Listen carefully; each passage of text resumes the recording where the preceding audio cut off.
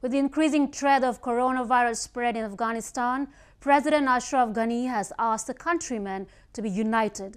Ghani said overcoming a health and economic crisis requires a unified perspective.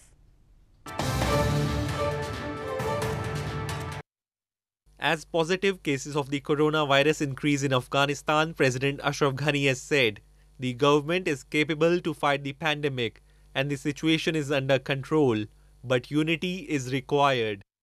Ghani on Sunday said overcoming a health and economic crisis requires a unified perspective and that it is everyone's responsibility to show at this point that they have a resolute decision, the ability to manage the crisis. So far, over 600 positive cases of the coronavirus have been reported in Afghanistan. In a recent case, a doctor at the Indira Gandhi Children's Hospital in capital Kabul died of the virus. He was the second known victim within the health community.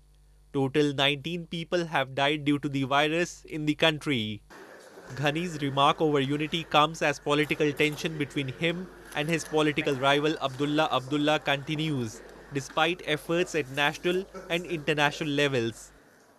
The political turmoil has been criticized by ordinary Afghans and religious scholars, who blame the political leaders for thinking about their own interests.